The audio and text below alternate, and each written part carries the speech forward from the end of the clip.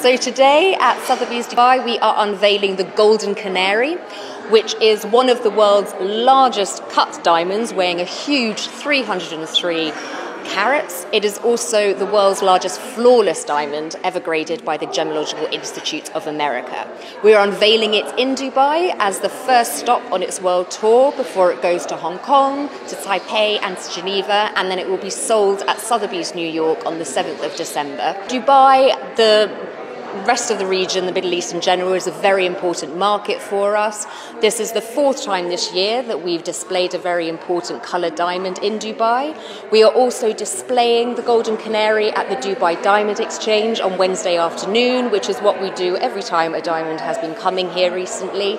And in the past as well, so earlier this year we had the 111 carat Earth Star diamond, which is also a brownish colour.